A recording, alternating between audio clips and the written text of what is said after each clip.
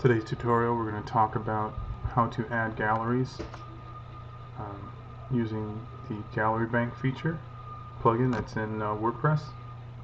This page is an example of what the gallery looks like.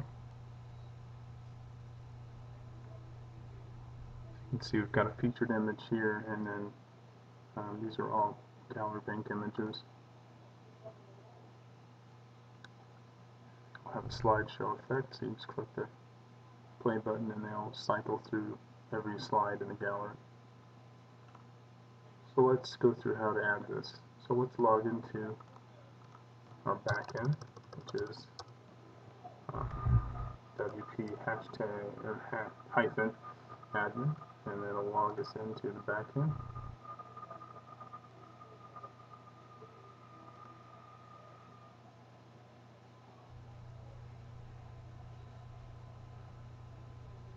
And you can see gallery bank is listed here in the left, so let's add a new gallery. We'll click add new gallery, give it a title, gallery 2, and we can set a cover image that's optional. It's good to do that so you know for reference, for internal reference, and also for an external to show your slides. So we'll just click select cover image, and let's select this image here as a cover. And then to add images into a gallery, we're going to click upload images to your album, and we'll just select these images here. You can see the little check mark beside them, that means it's going to add all those images. So we'll just pick these 5 right here. We'll hit select, and it'll bring those all in here. Now you can give your images title and a description. Just put some Greek text in here for now.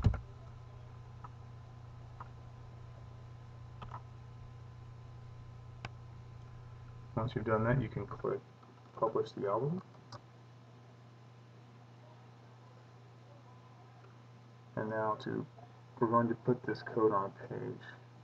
So it's what it does is it puts the album and alphabetizes them by ascending order. So let's find our gallery 2 is right there. We're going to click the pencil icon. Next, we're going to select a single album, and this will display all the images that we saw on our aftermath page.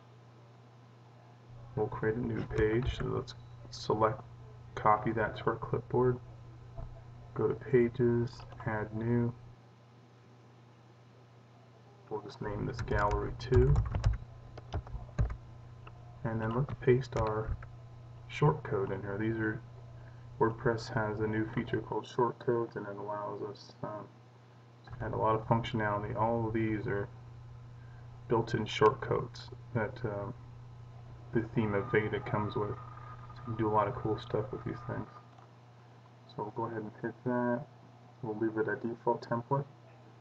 And what default template is the current template, the current theme we have has the right sidebar.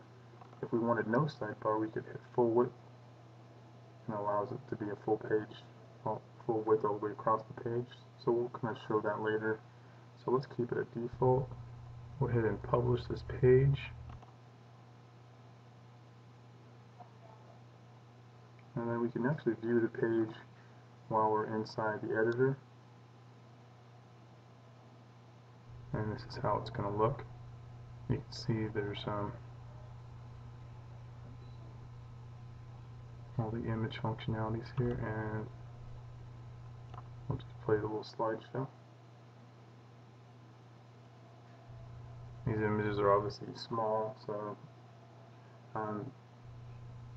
it'll automatically make your thumbnail sizes, so there's no need to do anything. Just upload the image, your full resolution image, and it'll